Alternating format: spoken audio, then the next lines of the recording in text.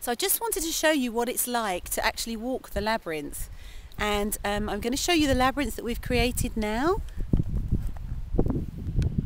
I don't have a very steady hand as I'm trying to show this to you. If you can see, we've laid it all out in stones, created it all in stones.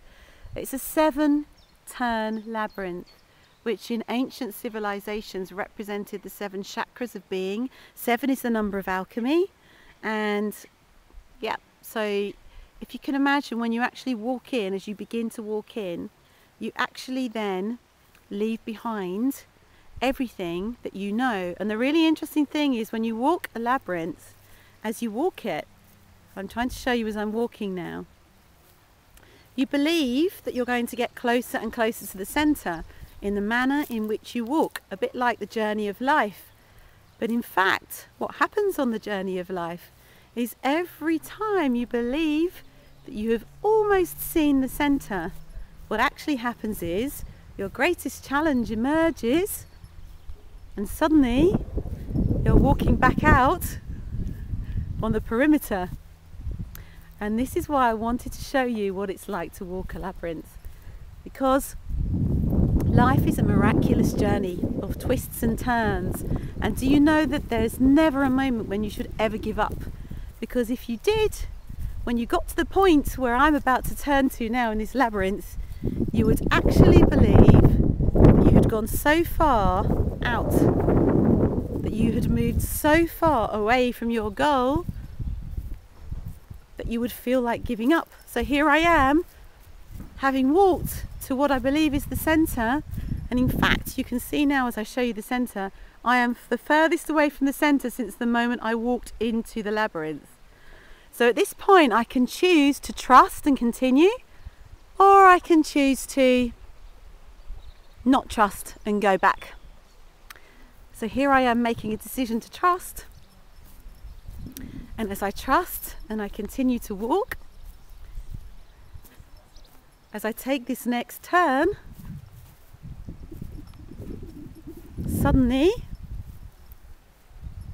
I'm almost at the center. And here's the really interesting bit.